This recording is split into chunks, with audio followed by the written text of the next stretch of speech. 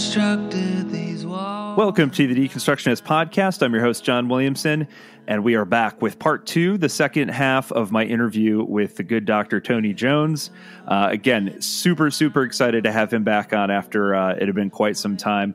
Tony is out with a brand new book. We talk all about that and everything that's happened since, I think it was about 2016 when we first had him on.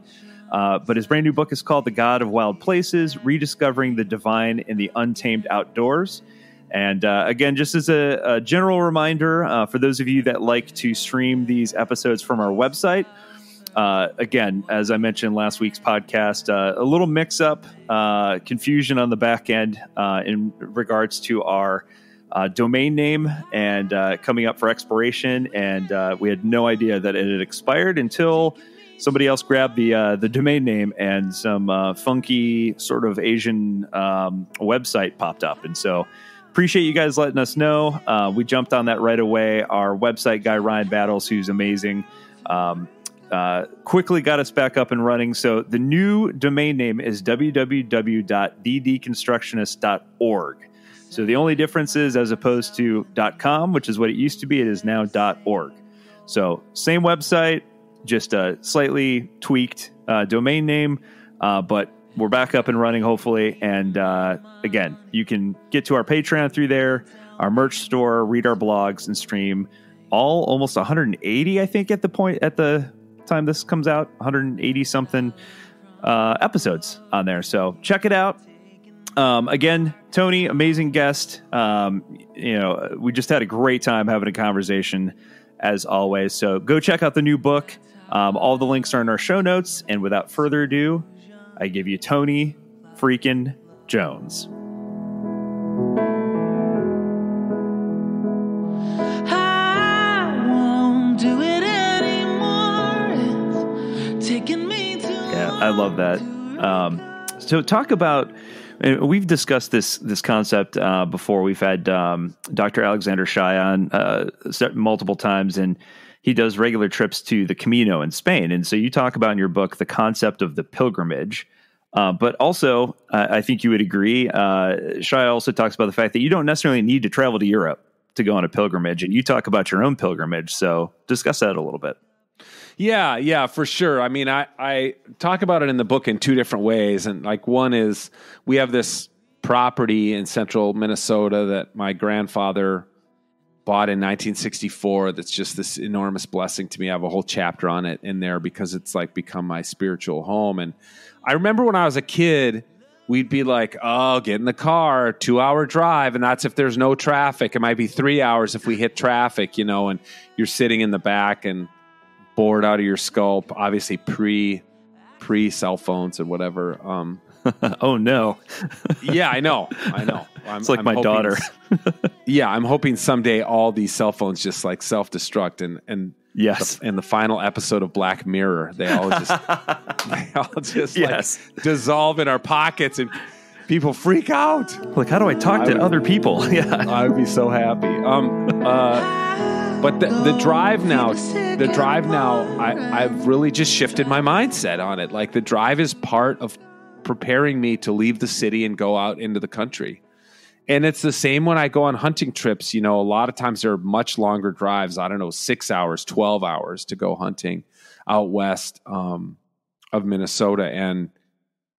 And I've grown to like really enjoy the pilgrimage, to knowing that has always been a part of like shriving us of our sins, is the pilgrimage, is the walk, right? If you just get dropped off in Santiago and walk into the cathedral, that's nothing. But if you walk 300 kilometers and meet people along the way and talk about what's going on in your life, well, that's what prepares you to enter the cathedral.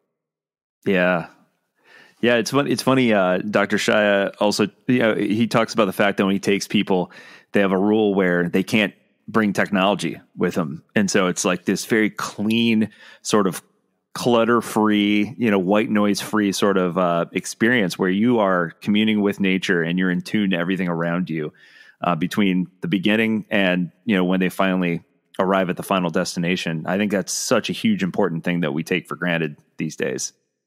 Oh yeah, for sure. I I take people, mostly pastors, into the Boundary Waters Canoe Area Wilderness, which is a 1 million acre wilderness area in northern Minnesota, right on the border with Canada. And thankfully, cell phone towers can't reach like 90% of it. So, can I bring my phone? I don't even have a camera. It's what I take pictures with. I'm like, okay, you can bring your phone, but I don't want to see it. I'm like, right. I don't want to see your phone. And I don't use it. Yes, I could use a GPS but I don't. I use a paper map and a compass. I'm like retrograding to analog, because to me, that's what I'm missing. And a big part of my book is, from having read it, that I think is a part of my spirituality that has just come to the fore in the last few years, is I have such a desire to have, how would I even say it, to commune with my ancestors. And I don't mean that like, this is not like animism or ancestor worship or something like that. But I just really feel like we are so cut off from the way that Homo sapiens have lived for 120,000 years. Like, our technology has advanced so much so quickly. And I want to be like, that's not how we got here. How we got here was hunting, walking on our feet, paddling canoes, swimming. That's how Homo sapiens became the most invasive species on the planet by doing those things. So I'm just more and more intrigued by those ways of life. Well, it made me think about too, it's like one of the few things that you can do that's the same as what your ancestors did, meaning like, sitting in a car and listening to traffic, that's not something that my great-great-great-grandfather could identify with, but sitting out in the middle of the woods and just taking in the sounds of nature and just appreciating the beauty, of the forest is something that, they could identify with that. Oh yeah, for sure. And that's exactly what I'm thinking about when I'm out there, is I'm trying to think about who these people were that got us to where we are. I wouldn't be here if it weren't for them. I'm sure you've got people in your listenership who are against hunting, who are vegetarians or vegans for ethical reasons. I understand that, but I also am like, how do you think we got here? Like, we got here we're predators. We got here by eating meat. And honestly, we got here because we figured out, unlike a lot of other animals, how to cook our meat. So it killed a lot of the pathogens in the meat, which meant a lot more of us survived, than other species that are eating pathogenic raw meat. We're carnivores. It's just who we are. And I'm less interested in denying that fact. I had a student, one of my students text me last week, and he was asking about human beings as social creatures. And don't you think that human beings we're social because we reflect the Trinity, the relationship between Father, Son, and Holy Spirit? And I was like, yes, but we're really social because that's how we evolved. That's how we survived. Like, we tribed up, we clanned up. Yeah. And we figured out how to hunt and gather and protect ourselves. And then we domesticated wolves and brought dogs into the mix, and they could both help us hunt and they could protect us, from other predators who are out to get us at night, so we could sleep longer, so our brains would grow bigger. And I'm like, I keep searching for the Trinity and all this data about why we're communal. And I bet it's in there, but maybe also the Trinity is like a theological reflection on our, maybe the chicken followed the egg.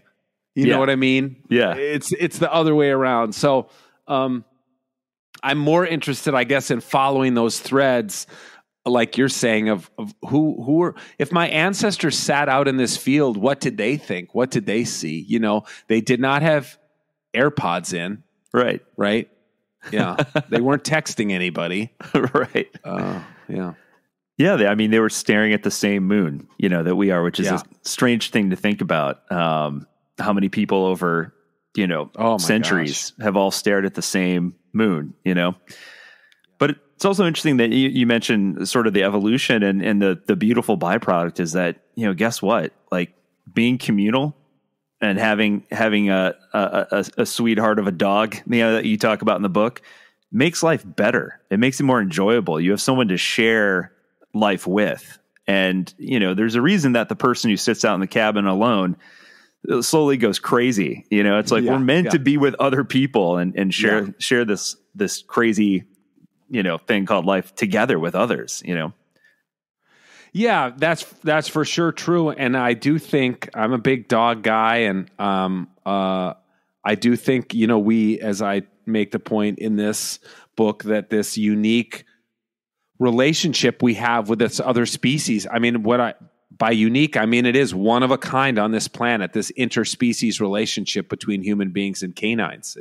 It's unlike any other relationship between two species, and that, that makes it special and adds to our enjoyment of life. And there's another chapter in the book about, which will probably catch some readers a little bit off guard, but it's about meat and about butchering animals. And when you talk about like finding meaning, I find so much meaning in my eating, which we all do it every day, and we do so much of it. Sadly, we do it so much of it so mindlessly. We just jam food in our face while we're driving, or we quick grab something because we got to get our kid to practice or to a lesson, or we're late to do something or this or that.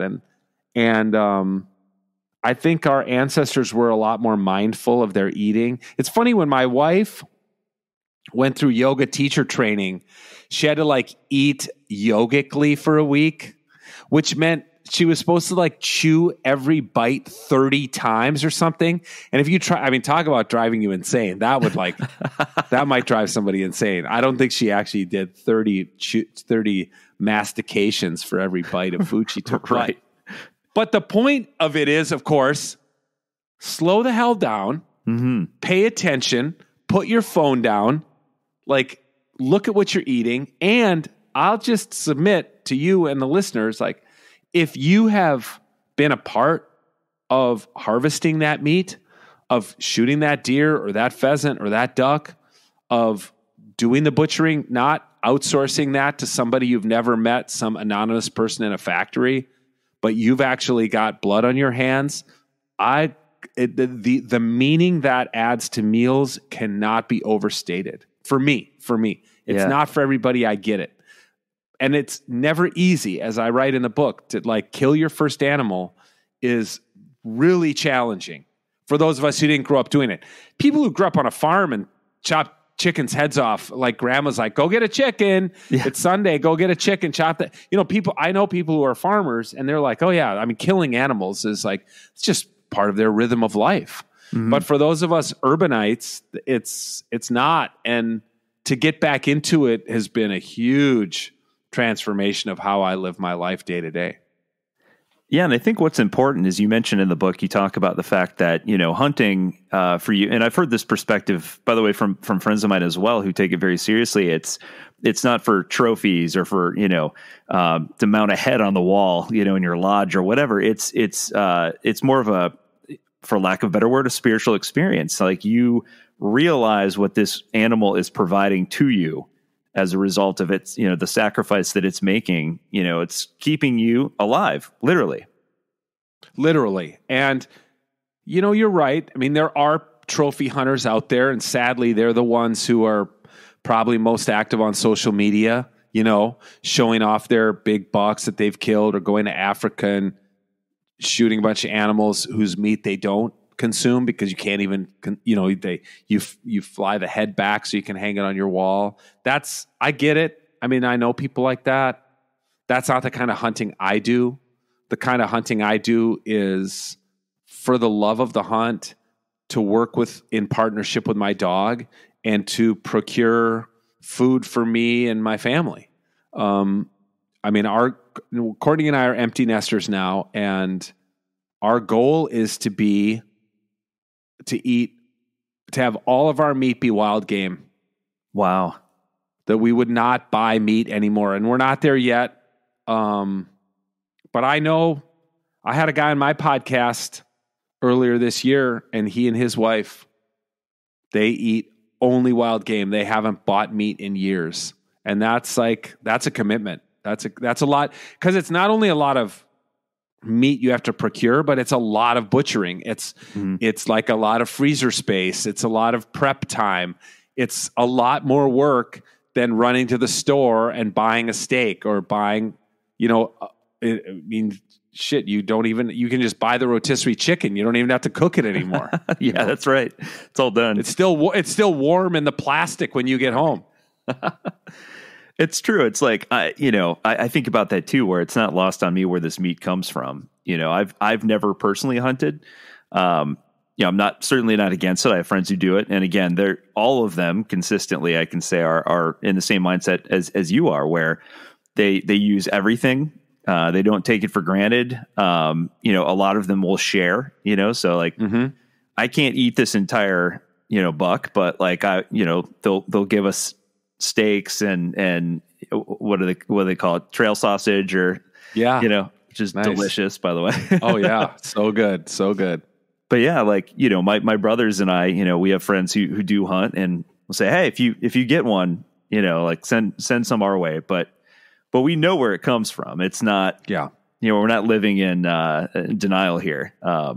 But yeah, I think that's an important distinction to make. And you talk about, like, you kind of alluded to this, you talk about the process of butchering and this idea that you call it creatureliness, hard to say, but how we kind of engage in our own, like, sort of like self-reflection as a creature when sort of like doing, processing an animal after a hunt.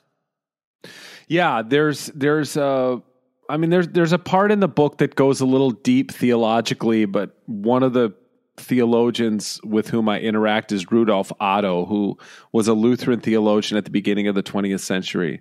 And he wrote about creatureliness, and that this is how when we actually have worshipful experiences, and because we come in contact with the divine who is so incredible, so awful, like so full of awe, fills us with so much awe, or people use the word sublime. We're overwhelmed by who God is.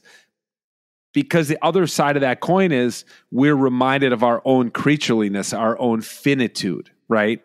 And so that's right. A big part for me, especially in the chapter on death, is like coming in touch with my own mortality and my own finitude. That, I think, this goes back to, like, this is not even really, this is pre-Christian, this is like Hellenistic Stoicism, is like, pay attention to your own mortality, remember your own death every day. And that will make you live a better life, because you'll be aware of of where you're going to end up. So you're going to make this life count that much more. Yeah, I thought that was one of my more favorite chapters in the book, is that entire chapter that you have on the subject of death, and talking about how we as humans view death, where you talk about the fact that we inherently fear death, to varying degrees, obviously, but that by rehearsing, as you say, rehearsing our own deaths daily, we purge ourselves of that fear. Talk about what you mean by that. Well, that's like a really ancient axiom for not just in Christianity. It is in Christianity. There's this famous phrase, like in Greek, over the monastery on Mount Athos, that says, if we die before we die, then we don't die when we die. This kind of thing, which is beautiful and oxymoronic and poetic. But even in like, as I already mentioned, in like ancient Stoicism, there's this idea of memento mori. So if you think of, when you were a kid and you went to the art museum on a field trip and you saw a painting from the Renaissance, a still life that maybe would have like a couple pheasants hanging, and it would have a flower pot with some flowers in it, and then there'd be a skull. And this was the way that this was like, remember, you're going to die. It's like the memento mori. Remember your mortality. And the truth behind that being, if you remember your death, if your death is always like in front of you, in your view, then you will live a better life. Because you'll treat other people better, because you're not immortal, and you're going to make the most of every day, this kind of thing. So really, I mean, one of the things where I think the church has failed, as I write in the book, is that there was so little talk of death. Nobody wants to talk about it. I get it. But when you hunt like I do, you are so in touch with death. And frankly, you don't even have to hunt. You can just go take a walk in the woods and you see death. Like you see trees that have fallen over and died. And out of a dead tree is growing what? Mushrooms, and a million little bugs are in there eating. And maybe the next little tree is growing up out of the humus of the decaying dead tree. You see a carcass, you see a rib cage of a deer that was taken down by wolves last winter and has been picked clean. And you're just like confronted with death all the time. And we've so sequestered death in modern life. People die in hospitals, and then they put a sheet over them and they get them down to the basement of the hospital. And then the funeral director comes over in the hearse, picks up the body, takes it over to the morgue. We don't even have, unless you're Catholic, most people don't even have any kind of open casket wake or viewing anymore. Now it's a lot of times it's like celebration of life, no body, not even an urn with ashes. Right. Like bring balloons and wear tie-dye shirts. We're going to celebrate someone's life. We'll have a picture of them up front. It's like, there's a dead body. Let's talk about the dead body. It's so much a part of who we are. And so, yeah, it's another part of the reason I go outside and I get my hands dirty is because I think it makes me a better human being to be more in touch with death. Yeah, absolutely. And as you say, if it's something that we shy away from, of course it's going to be more terrifying and more frightening. But if it's part of our everyday conversation and it's something that we can talk about openly, and we can see, like, I think what you described is this beautiful way of seeing the rebirth that's happening with the death. As you mentioned, a tree falls down and all of a sudden other life springs up from it. It's death and rebirth right there, right in front of your eyes, out in nature. Yeah, that's exactly right. And it's what I love. It's the same thing that I love about being an outdoors person, because being so much more in touch with the seasons, and like, we're passing through these seasons all the time. And, back in the day, our forebears, even in the Christian church, were so in touch with the seasons that like the liturgical calendar is reflective of the agricultural calendar and the hunting calendar, this kind of thing. And it's weird for us urban digital people, because we're maybe not as in touch with it, other than like, oh, well, we'll have to work from home today because it's a snowstorm and you don't want to drive in it or whatever. But obviously you and I have talked a lot about our ancestors. Man, the weather, what affected their lives more than the weather? You know what I mean? So yeah, it's other stuff. Like there's a little mention in the book about famine. Some of the great dramas of the Bible took place on the stage on which the drama takes place is famine. Yeah. Because it's just it lends itself toward dramatic things happening when people are hungry and they're starting to get a little bit desperate and they don't know where their food's going to come from. And we just don't even know what that's like. You know, we just go to the store and it's like, I don't know why there's only 200 types of breakfast cereal to choose from. Couldn't there be 225? You know, this kind of thing. Yeah. So, these are all the things that I personally, having gone through a great kind of personal crisis in my life and had the opportunity that was forced upon me to reset and say, what really matters? What's really important to me? And these are the things. And that's, you know, back to what you asked at the very beginning. That's why I wrote the book. These are the things that have become really important to me. Yeah. So I think the great place to sort of end our time together today. So what is your ultimate hope for this book for others who pick it up? Well, if they go to godofwildplaces.com and find the book and buy it, I think that ultimate goal, I mean, I hope people like my writing. I hope they think that it's beautifully written. I worked really hard at the writing part of it. I take that part really, really seriously. And on the ideas part, on the ideas side, I hope that people find, like in good memoirs, I think, even if you didn't live that story yourself, you can find yourself in that story. So I hope that people find parts of the book that they find inspirational, maybe challenging, but mainly just that they want to keep reading and finding themselves in the story, and then maybe even put the book down and go outside.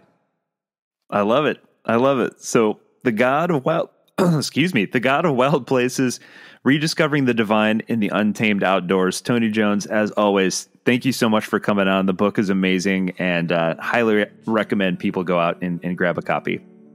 I really appreciate the opportunity to talk about it, and thanks for having me back on. Good to see you again. You too. When did the size of our buildings become the foundation we laid? No church. Tell me what made us think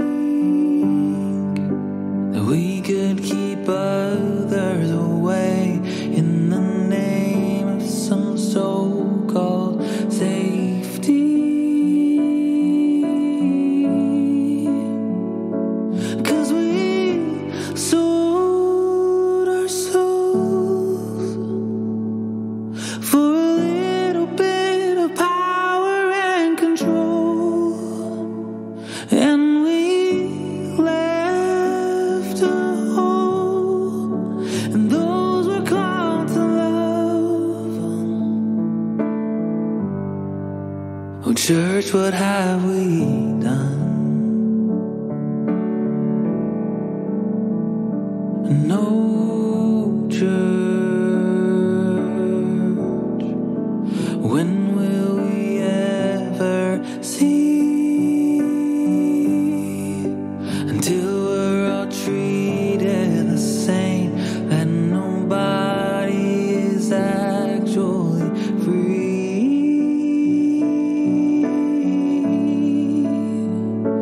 Oh, church,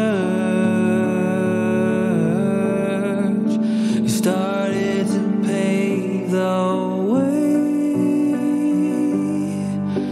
to our irrelevancy, 'cause we've driven the other away.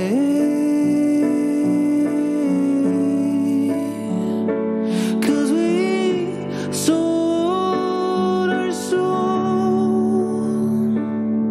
for a little bit of power and control, and we left a hole, and those were called to love. I guess they're not enough. Oh, church, what have we done? somewhere to go, someone to feed, someone to lead, someone to clothe. And who are we, if not redeemed, bringers of peace and justice, sweet and holy love? Oh, church, what have we done? No, church, what have we done?